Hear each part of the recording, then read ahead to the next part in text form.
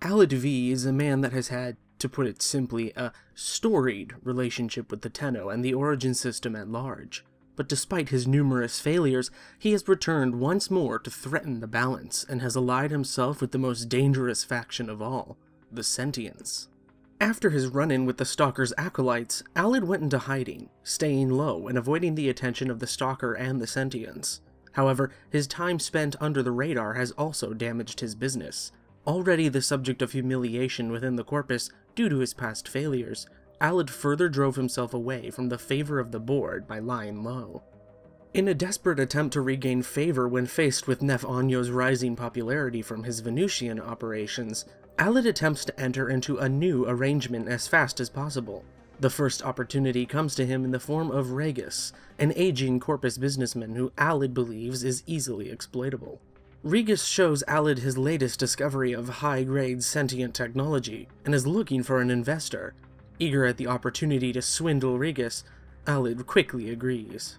However, Regis quickly reverses his demeanor, surprising Alid with a sudden surge of shrewd business behavior. Before Alid can properly react and withdraw from the contract, Regis reveals himself to be a mimic sentient, sent at the behest of Natah. With Alid having unwittingly tied himself to the Sentients, he makes one last-ditch effort to rectify his mistake, a full-fledged assault on the Sentients that have been occupying the area near his laboratories. However, despite an overwhelming show of force, Alid's entire fleet is utterly destroyed by a single entity, the Ropalolist, a sentient ancient sent forth by Natah to watch over Alid and ensure he does the bidding of his partners. Utterly defeated, Alid has no choice but to comply. Pressured by the Sentients and Natah, he begins the amalgam research with haste. His research delves into the immoral and the arcane. He forces his followers to undergo massive physical and mental changes, removing their last shreds of humanity as they are fused with sentient technology. These new, deadly creations are created at the behest of Natah, who believes that by combining sentient adaptation and Corpus technology, the weaknesses of both can be overcome.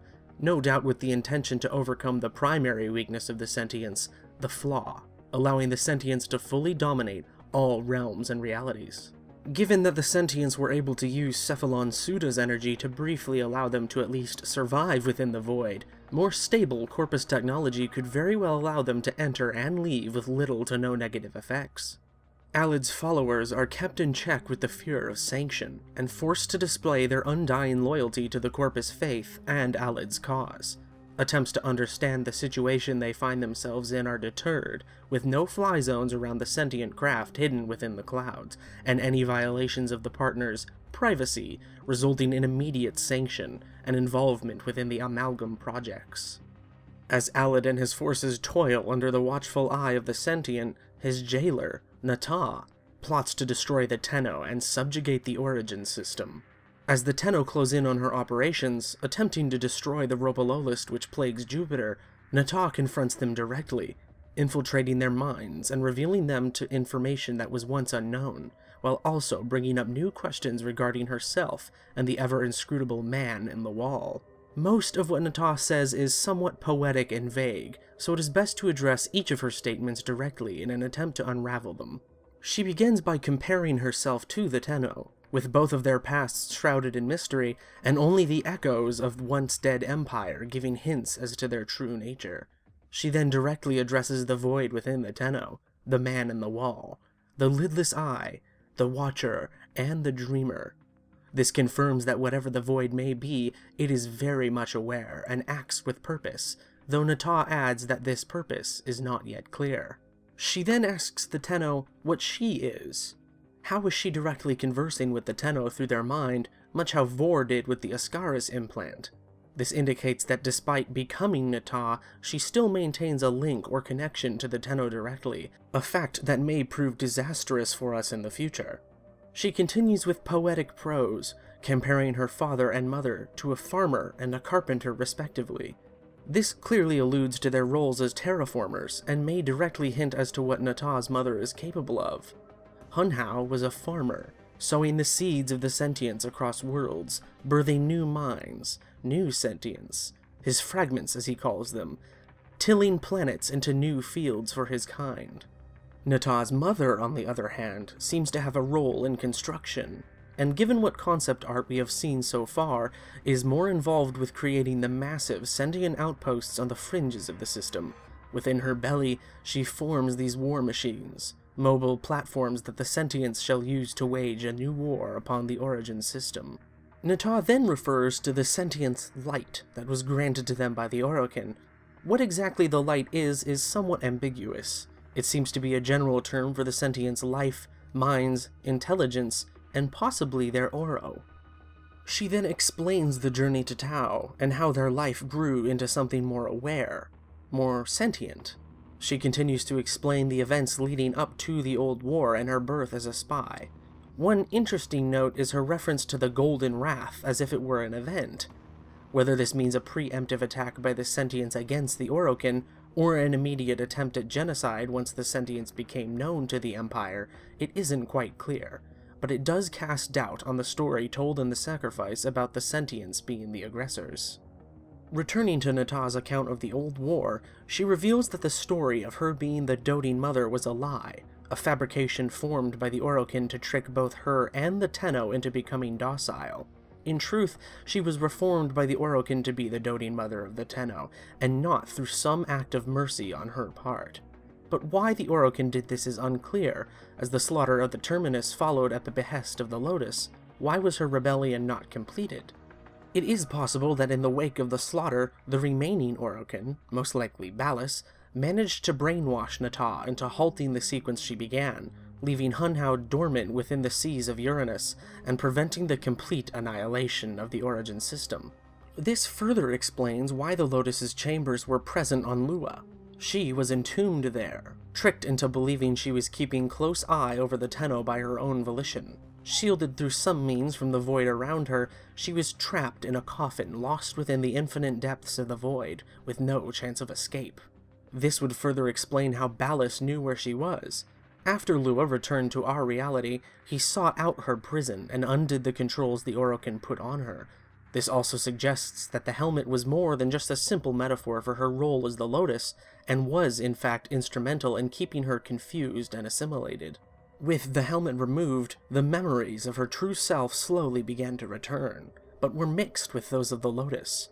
Ballas's greatest act of hubris was assuming that her assimilation was complete, that once subsumed by the personality of the Lotus and left to fester for centuries, she would become a permanent semblance of his old love, Margulis.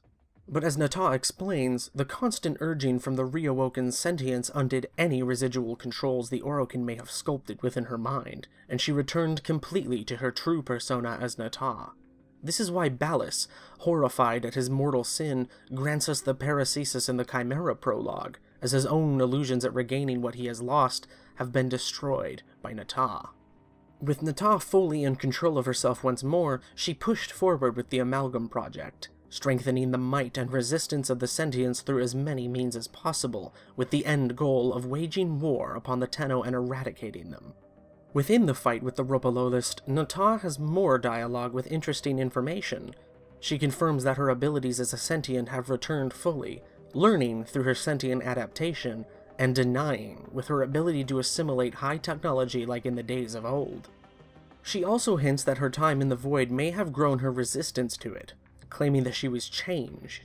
What exactly this change is unclear, but given its context in regards to the Void, it would seem to indicate that she has grown stronger against it. Once more, Natah also discusses the Man in the Wall, the Voice, the Void, the Great Evil. She also claims to have seen the Wall's other face too, meaning that not only is she aware of the Void's awareness, but she has encountered it personally. With that information in mind, it seems to indicate that her time in Lua was torturous. Within the chaos of the Void, the slow poison caused her constant agony while the Man in the Wall plagued upon her mind. It is no surprise that over time, she fully immersed herself in the personality of the Lotus, turning her imprisonment into a self-imposed guardianship over her newfound children. As the Ropalolist is fought and defeated, Natah indicates that it is her other flesh, and that its death will pave the way for a new form of life. What these two lines mean is ambiguous. The other flesh may just be an indication that all the Sentients are brothers and sisters in a way, connected by their kind, but it could also indicate that the Rhopalolist is a fragment of herself created long, long ago. The new form of life most certainly relates to the amalgams, but how the Rhopalolist's death furthers that cause isn't too obvious. Given Aladvi's hatred for the Rhopalolist, but his desire to continue exploiting sentient tech, it may mean that the Rhopalolist's death is a ploy by the Sentients, galvanizing Alad into continuing his amalgam research with renewed vigor, believing himself to no longer be under the heel of the Sentient, but instead pursuing new breakthroughs of his own volition for the benefit of his own kind, only for the Sentients to exploit the fruits of his efforts when the time comes, dismantling the corpus from within. In the lines after the death of the Rhopalolist, Natah solemnly curses the Tenno and their war. Despite both sides, Sentient and Tenno, being manipulated by the long-dead Orokin Empire, the atrocities committed against one another are too great to be ignored, and justice must be imparted.